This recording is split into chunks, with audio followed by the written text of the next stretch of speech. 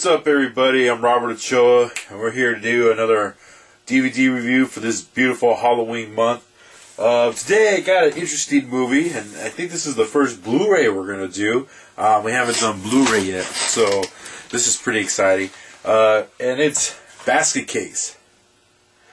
Now, I heard a lot of reviews, and I've seen a lot of, well, I guess I've seen a lot of reviews for this movie, and I wanted to check it out.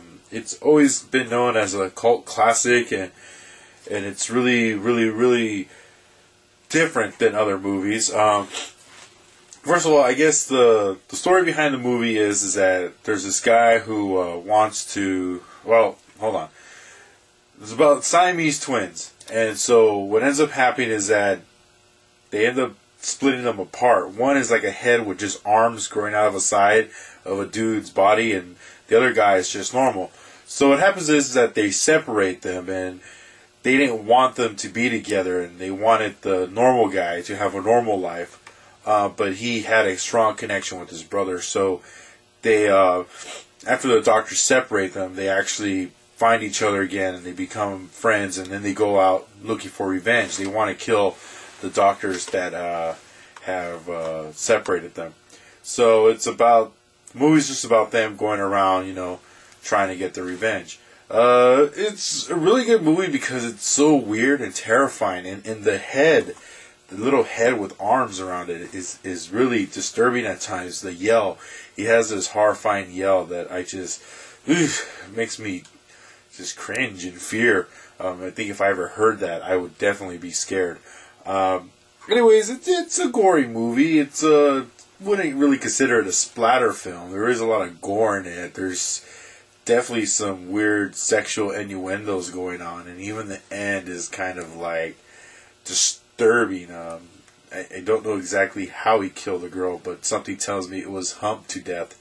But anyways, yeah. So this is a good movie for Halloween.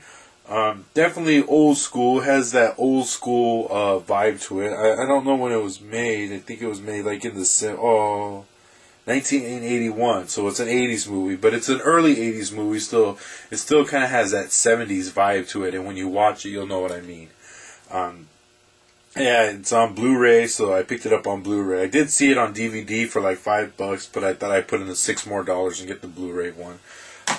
Also, we have, and this is also kind of weird, but unique too. I have Basketcase 2 and Basketcase 3, and these are on VHS. This continues the story of the two brothers, but these two movies actually go together. I'm not saying this one doesn't, but this one kind of ends and almost like they were supposed to make a sequel, but definitely they did with these two movies, and these two movies go back to back. In fact, in the beginning of the third one, it actually shows what happens at the end of the second one, and all the characters from the second one are in this one. I won't get into these right now, but just to let you know, I do have the whole collection, but it's kind of like VHS and Blu-ray, and I'm kind of worried because it's very hard to find VHS players these days, and I know that my VHS machine is getting pretty old, and sometimes sounds like it's struggling, so I guess I'll do these at a later time. But anyways, once again, it's a good movie. It's excellent for Halloween. It's scary and creepy at some parts. I mean, I watched it even at night. I watched it at night, and I kind of got the chills watching it. It's just one of those kind of movies. Not that it's like, it's just disturbing. It gives you that creepy feeling that maybe there's something always around in your room watching you. But it's good. It's bloody at parts. Not too much blood, but enough blood, you know, to make it a gory horror film. But there you go. So hopefully you'll come back tomorrow. I still don't know what I'm going to pick up yet for tomorrow.